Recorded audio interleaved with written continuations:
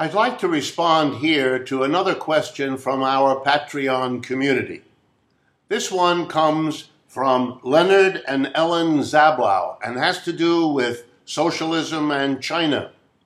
It's an important question. I'm glad to respond both to the two Zablaus, but also to the entire Patreon community, since I think the question will be of interest very broadly.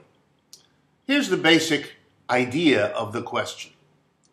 I talk a great deal about the difference between private capitalism and state capitalism. And of course, I also talk about the difference between capitalism and socialism. So the question is, what exactly was the Soviet Union, or what exactly is the People's Republic of China? And my answer is based on the analysis of these two systems that I've spent a lifetime engaged in, and that indeed, together with my colleague Steve Resnick, I produced a book back, now 15 years ago, called Class Theory and History, an analysis, in that case of the Soviet Union, to answer precisely the question, what is the relationship between socialism and communism on the one hand, and capitalism, both private and state forms, on the other? So let me address what's in that book in a simple way to deal with this question. Yes, I believe China is a state capitalism. What does that mean? Well, it's not private capitalism by and large, because for most of its history and even today, a huge portion of the industrial might of this now second in the world economy, China, is in the hands of the government. The government hires workers, Chinese people. It is state capitalism because the employer is the state.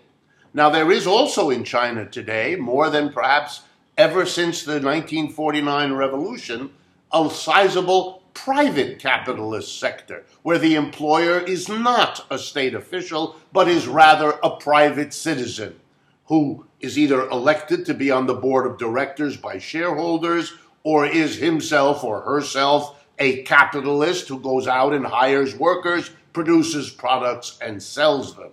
So you might, to be accurate, say that China today is a mixture of private and state capitalism. And indeed, in the history of capitalism everywhere, there have almost always been mixtures. Some things that the government does, hiring workers to produce goods and services. For example, here in the United States, Amtrak, the post office, and a whole host of other industries.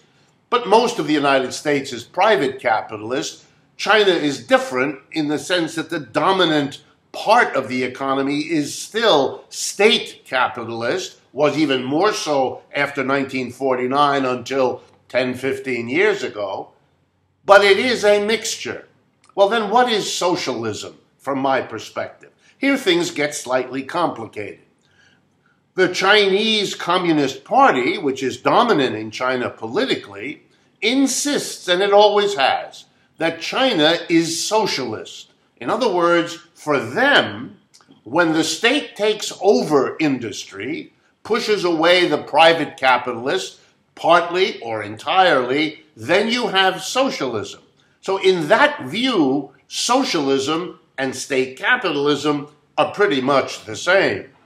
But for me, coming out of the Marxian tradition, which I learned from and which I have found very useful in this way, there is another stage to human development that hasn't been accomplished, neither in Russia nor in China. And that is the transformation of the workplace. Not about whether the government or private are employers.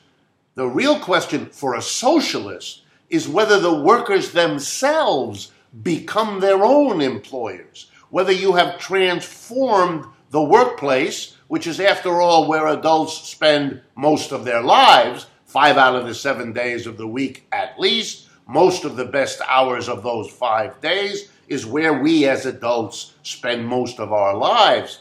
That place has to be transformed.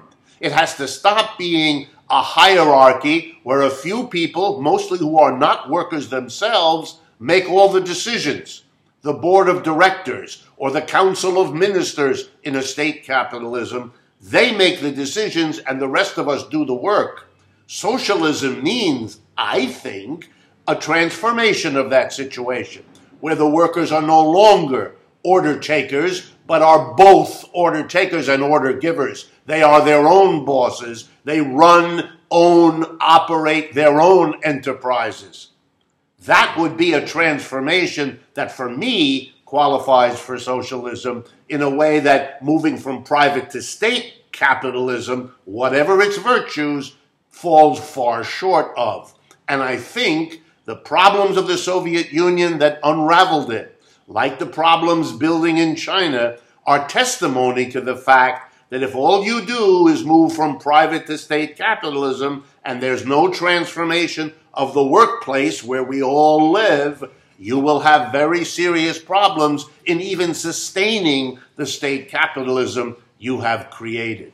So I think the Chinese are facing that problem today, as the Russians did, and what happened to the Soviet Union ought to stand as a cautionary tale to the People's Republic of China, since they will have to face the same set of problems and contradictions.